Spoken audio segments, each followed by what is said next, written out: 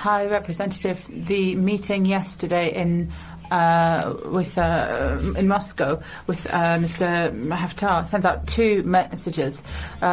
First of all, despite all of the diplomatic efforts from all member states, it hasn't been enough. There's been no resolution.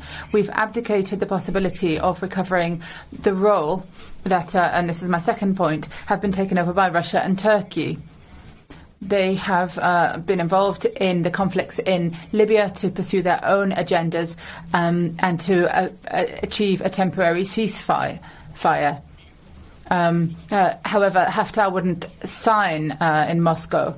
However, this gives us an opportunity. If we want to prevent another Syria on our borders, then we have to focus on the Berlin summit on Sunday with a new proposal, one that will bring together the United Nations position and to involve European countries, first of all mine, and neighbouring countries such as Tunisia and Algeria, as well as the whole of the Arab Islamic world, anyone who is interested in the Libyan situation. The people are suffering because of this war. That's the only way we will have the necessary neutrality to be able to bring about unification and to overcome the errors that we made in the past after the intervention in 2011. Very much. Mr. Vice President, there is a blue card for you. Would you accept it?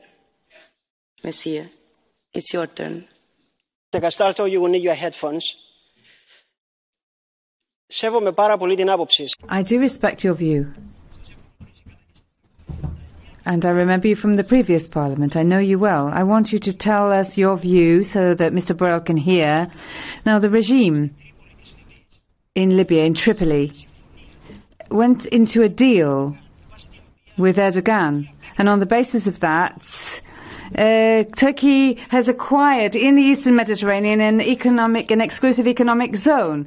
So, you know, I mean, Turkey could probably have an EEZ with Costa Rica at this point. So what does Mr. Borrell think we need to do in order to tackle and counter this aggressiveness on behalf of Turkey? Because they're talking about sending out research ships to a place which is within the sovereign territory of Greece. Then the floor is yours. Caro onorevole Mavridis. Dear Mr.